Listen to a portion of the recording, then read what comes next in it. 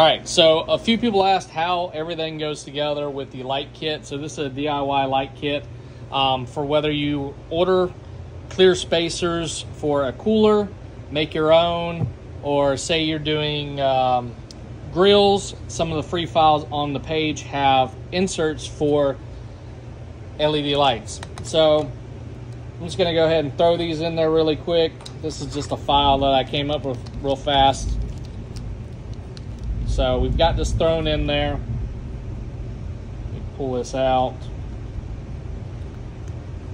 Should have started a little over, but it'd be all right. So throw that in there. We're gonna hook up our controller. We have our DC plug right here. We have a 25.6 volt battery. We have a 24 volt to 5 volt 3 amp buck down.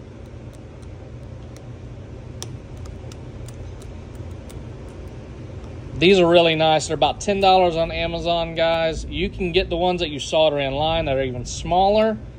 But honestly, these little piece of Velcro, 4 screws, super simple. So we're gonna do positive, negative for this.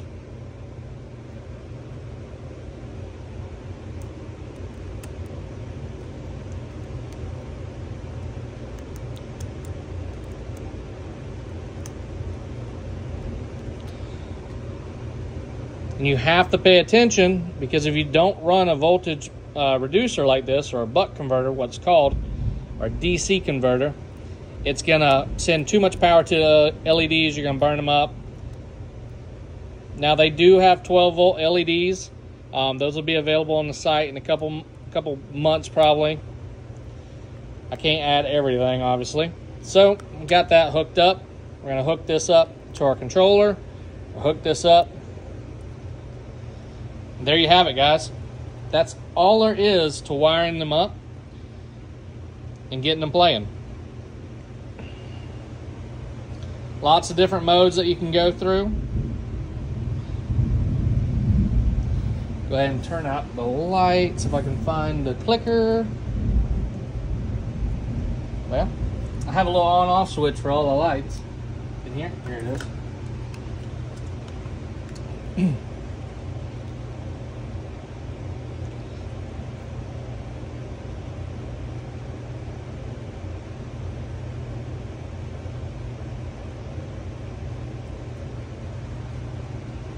And you can run multiple controllers off of one of these up to 3 amps. They sell them in 3, 5, and 10. Do not use a higher amperage unless you need it. These need 5 and below. So if you want to run multiple light strings, what you can do is cut the wires and tie them all together.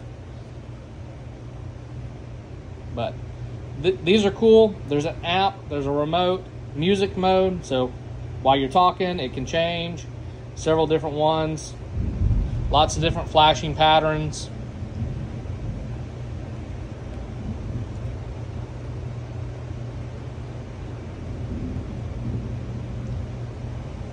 So these are like spacers for the coolers that we do. These are what I call blanks. All you do is, depending on what speaker you want, you print it out in PETG clear, and then you drill your holes according to the speakers you're using, and you're good to go. I'll have more of these files available for free download. It just takes time to design them and get them on the site.